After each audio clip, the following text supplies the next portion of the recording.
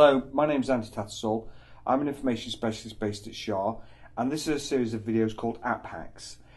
This series of videos is to help primarily medical and health research students undertake their research, also kind of junior clinicians, get more out of mobile devices by using some of these apps.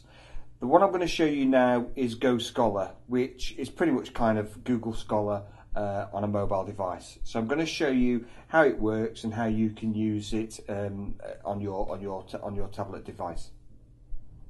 So this is GoScholar, which at the time of recording was only on iOS. It's £3.99, and it is an app version really of Google Scholar. It probably won't be as comprehensive as what you might be used to with Google Scholar, but it's useful to have still on your device. So what we can do here is you can log into a Google Scholar account. If I click that, it'll want to take me to my Google account. But what I can do is I've got an option here. I've got an option for my articles that I've saved at the top, case laws, and also my own library. So I can search articles with this top left-hand button, and I can choose a date range. I can put in a custom range. So if I put the start year as, let's say, 2010, and the end year as 2016, I can click to sort by relevance or by date. I can decide whether I want to include citations and patents, and I can also choose the file type that I want. And there's other options here from other online libraries. So I'm just going to do a search for, we'll do a search for diabetes, very crude search, but I'm just going to do a search for diabetes. And this will now bring up, it's brought up over 1 million articles from diabetes from that particular date range. If I go in and select the date and change it to 2015 to 2016, hit return, and close that down, and then try again, I've now got 113,000 results for diabetes. And as with Google Scholar, you can see how many times it's been cited according to Google Scholar, which will be different to other things like Web of Science, etc.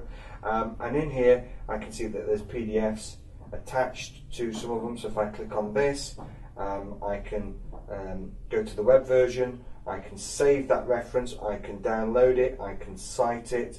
So I've got all these options here along the top.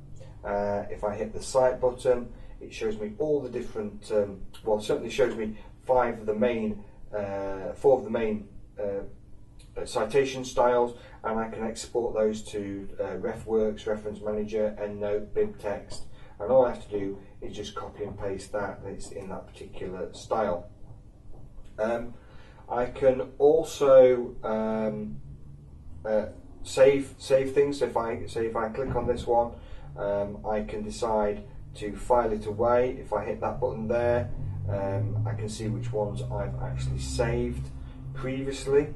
So in the case of this one, I'll hit the save button. Sadly, it will need my actual password for this, so I'm not going to put this in for this, but it's self-explanatory when you use it yourself. And there's also an option to annotate and make notes by clicking this button here in the middle, so I can go in and type notes as part of my collection. Like I say, it's a very different experience to what you get from Google Scholar, but it's no doubt still useful for students who want to go, and do things on the fly in the library. If they're discovering new references, they can save them and then go into this tab here on the right hand corner and go to their library. Again, you need to be signed into a Google account, which I'm not signed into, but it's fairly self-explanatory. So it's a different experience to what you might get from Google Scholar itself, but it's one worth just for the cost of £4 putting it onto your iPad and having a go with.